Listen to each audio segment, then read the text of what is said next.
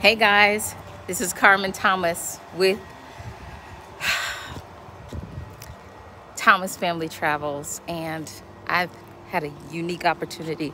Right now we're in West Maui, and a friend told me all about a beautiful chocolate factory that has these exotic chocolates that are made here in Hawaii, and all of their proceeds go to charity.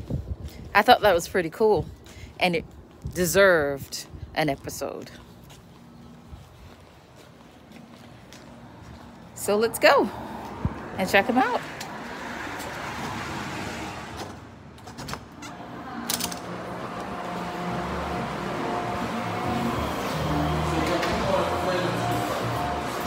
Oh yeah? So more flavors to choose from. Yes, it's So I'm doing a chocolate tasting, and these are all of the chocolates that I'm going to be trying out. This is a dark chocolate grown in Maui. Ecuador. Oh, this is the Ecuador. This is Ecuador. This is, oh yeah, this is wild Amazon. And this is a calamandan. They call it calamansi. It's a kind of lime from the Philippines. Well, it's funny because we call it calamandan, the little tiny thing, right? And it's very orange, right? Yeah. Yeah. I think it's originally from the Philippines, is what my understanding. Okay.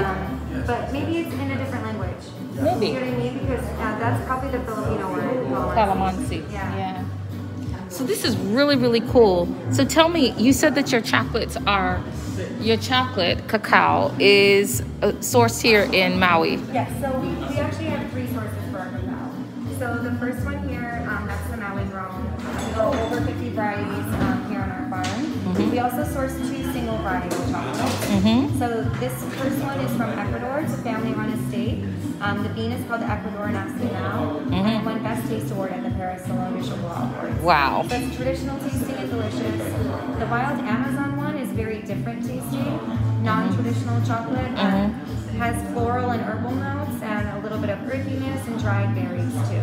Wow. Yeah, so very different. All three of those will taste very different, even though there's only cacao, cocoa butter, and sugar. 3 ingredients. So tell me, what he was saying that all proceeds go to charity. Yeah, What charities? So 34 different charities on Maui, actually. Oh, wow. Yeah, so the whole purpose of opening up the factory that Gunners wanted is to support the nonprofit community here on Maui. He already had started a grant foundation, he and his wife, in retirement, and basically started a cacao farm and then factory in retirement as well. Okay. So that's basically their goal, is just to give back to the community as much as possible. I love it. Yeah. So we're gonna go and we're gonna taste these, and I'm just gonna see if they hold up to the Jamaican chocolate. I don't know. I'm a little biased, but we're gonna see what happens. Okay. So hold on. We're gonna try these. All right. You still get 2 more though. So 2 more. Just tell me what you think I'm gonna be. That's gonna mango, definitely. Mango, and then what are you missing? Actually, I think we got pretty much everything. So no coffee, right? Well, let me try it since that's the last one. And that's the one we partner with the Maui North Coffee Company. Oh, okay. Yeah, so they have a farm in Kaanapali. And then we also get 2 more on this plate too. So my friend Ray put me onto this place, and Really? Okay, so he put me onto this place. So it's really fun. And I'm glad that you actually live somewhere where you grow cacao. yes, it makes it fun, right? So they have a little sun deck upstairs where you can do your chocolate tasting. So I am gonna go upstairs. The weather here is perfect. Absolutely perfect. So I'm gonna go upstairs and check it. Okay. So let me find a spot. Hello, tiny person.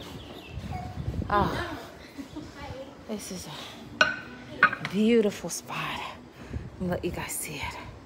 You got the ocean out there. It's beautiful. Absolutely beautiful. All right. So, I want to try some chocolate. We have to try some chocolate. Water, you actually get 3 island views. You get Molokai, Manani, and Hua'awi. So, I know, isn't it so nice? That's crazy up here how it's like that. I am super excited to try this. So for the fruit flavors too, by the way, the mango, guava, and calamansi, we grow all of those on island. So the mango is grown on the farm. It's the Mapalehu variety. The guava is all wild growing up north, and then our owner grows all the calamansis at his house. Okay. So we make a puree of the fruits. You dehydrate and break it down to less than 15 microns. So you'll notice they're all super smooth chocolates. Even though you get the fruit flavor coming out, it's small enough that it tastes just like a particle of cacao does, where it's just smooth. Now this is the blood orange. Blood orange is probably my favorite. Let me put some. Okay, well, I'm gonna let you guys enjoy. I'm gonna get you some waters too. Yes, perfect. Thank you. The service here is awesome too. It is really good job. And this expansive view. Okay. I can taste the blood orange. It's there. It's definitely there. No. I've eaten gaggles of this stuff. This is like the 4th time I've been here with my sister, my children. This is the 3rd time. 3 times with them and then today. So I've had it all. Try not to think Definitely smooth. Definitely smooth.